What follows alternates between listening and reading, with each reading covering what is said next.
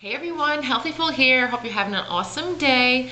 Today I wanted to come and speak to you about arsenic in the food and how to get the arsenic out of your diet. And I don't think you're really going to get it 100% out of rice, but I want to do this video because I just did my last video on the health benefits of black rice. And rice is delicious and it is good for you, especially black rice, brown rice, and probably some of the wild rices. But I read the other day that rice does contain arsenic, and I'm not saying all rice contains arsenic, but I guess it depends where it is grown and how it's harvested or grown. And I'm just of course going to be reading from my notes. And arsenic is a naturally occurring mineral, and in some parts of the world contamination levels are very high in the food and water and cause skin, bladder, and lung cancer. Rice can have large amounts of arsenic. It is present in all soils and is grown in water flooded conditions and can absorb heavy metals from soil or water than most plants. Arsenic is known as a carcinogen that can interfere with fetal development, and it is important to know how to reduce it. And I'm just going to give you a few little steps on how to reduce the arsenic contamination. Limit the amount of rice that you eat, or even if you have, like say if you have cancer right now, I wouldn't recommend maybe not eating the rice now, because if you're going through your treatments and all that, you don't want to be adding to it with adding arsenic in your diet, and it can cause cancer. And back when I found out I had cancer for the second time, I ate a load of rice because I didn't really have a big diet. I was eating right for my diet, and I was eating a lot of brown rice and beans, and it was causing blood sugar problems with me on top of that. But then on top of that, my body actually got allergic to grains, and I had to be taken off of it for a while. So I had a horrible I had an acidic diet. I mean, that arsenic in the rice, and I had menopausal problems too. So on top of that, I was just a disaster. So, but at least I went and I did a cleanse and did all that, and I got off rice for a very long time, and I just eat little bits of it. But let me get back to what I was telling you. So definitely limit the amount of rice that you eat.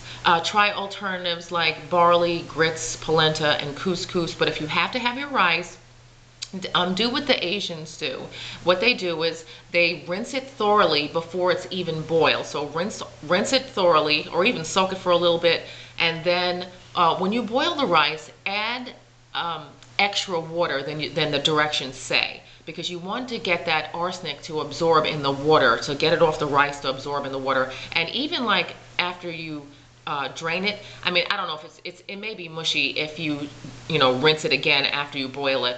But definitely white rice will get very mushy. So definitely thoroughly, rinse that white rice, and I would just boil it with a little bit extra water, because you really don't want to take that chance. And plus, white rice isn't good for you anyway, so it's just going to convert over to sugar. So it's probably best not to even eat it anyway. Let me see where I am here. Okay. And don't use brown rice syrup as a sweetener, because nowadays brown rice syrup is in a lot of healthy items, like healthy protein bars and all these oatmeal things. But of course, the rice is going to be concentrated in the syrup, and so definitely try to avoid that. And become a label reader. Make sure you read your labels. Make sure you see, what's in your food, what you're putting in your body. I have been a label reader for about 8 or 9 years, and it's really helped my family out a lot, and it's helped me to understand what they're putting in the food. And I know that they can't list everything they put in the food, because the label would be humongous. But definitely read your labels and know what you're putting in your body, because if the word is so long and you cannot pronounce it, and it has a long shelf life, then it shouldn't be in your body, because I read the other day that we are already partially embalmed. They don't have to embalm you fully anymore, because of all the preservatives and chemicals that are in our bodies today. Okay.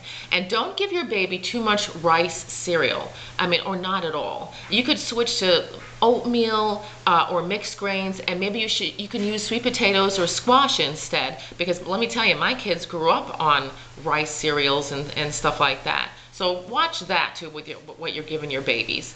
And other foods that can have arsenic, of course, and drinks. Of course, water can have it. Arsenic can taint your drinking water, especially well water. So I would advise you to get your water tested, especially if you have well water. And fruit juices like apple, pear, and grape juice can have arsenic. Apple seeds naturally have arsenic in them, so I wouldn't advise juicing a whole apple. Make sure you take the seeds out or eating the seeds because they do contain arsenic naturally.